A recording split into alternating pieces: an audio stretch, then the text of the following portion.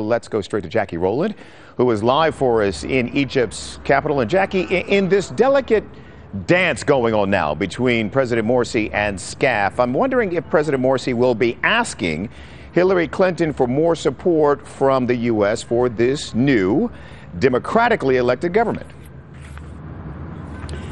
Well, as you said, Tony, it is very much a delicate line that the United States has to tread. And in fact, in briefings by State Department officials before the Secretary of State travelled here, they made it very clear that they would be talking to all the various parties. They would be maintaining conversations, dialogue, both with civilian powers, military powers. And in fact, something that was very much underlined by State Department spokespeople just as the Secretary of State was arriving, was that above all they want to avoid any new confrontations between the civilian leadership and the military leadership. And we have, of course, seen this kind of confrontation going on in recent days over the fate of the Egyptian parliament, elected by the Egyptian people, dissolved by a court order which was implemented by the military, then reinstated by Mohamed Morsi, and then rejected once again by the judiciary.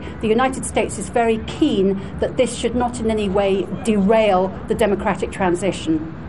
And Jacky, the kidnapping of 2 Americans in the Sinai, I would imagine would be discussed in the context of the deteriorating security situation in the Sinai Peninsula. You were able to advance that story today.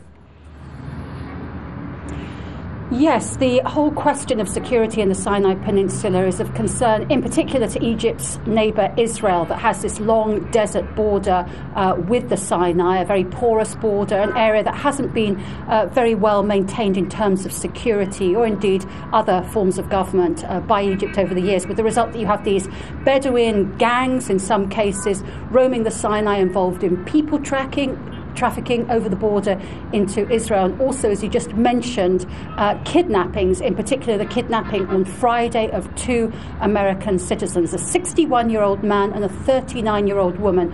I was able to speak to both of them very briefly on the phone earlier, but I was also able to have a longer conversation with their Egyptian guide, Haitham Ragab, who was also kidnapped and who described to me what had happened. We kidnapped yesterday, 2 p.m. We were on the way to St. Catherine from Cairo. Mm-hmm. Okay, and now we are in the middle of nowhere. I don't know actually where we are now, but we are in Sinai, but somewhere, I don't know where we are. The people so far, they are treating us in a good manner. No problem until now. They provide us dinner tonight and breakfast for today. We don't have problem. But the only problem is that the guy here, that his uncle is arrested. His uncle is arrested like 3 or 4 days ago. What his demand to release his uncle, to release us. Well, as I said, we were able to speak very briefly to both the male and the female hostage, therefore confirming that they are still alive. They said that they were fine, but obviously a great deal of anxiety on their part, and to see this situation resolved swiftly. Okay, Jacky Rowland for us in Cairo. Jacky, good to talk to you as always. Thank you.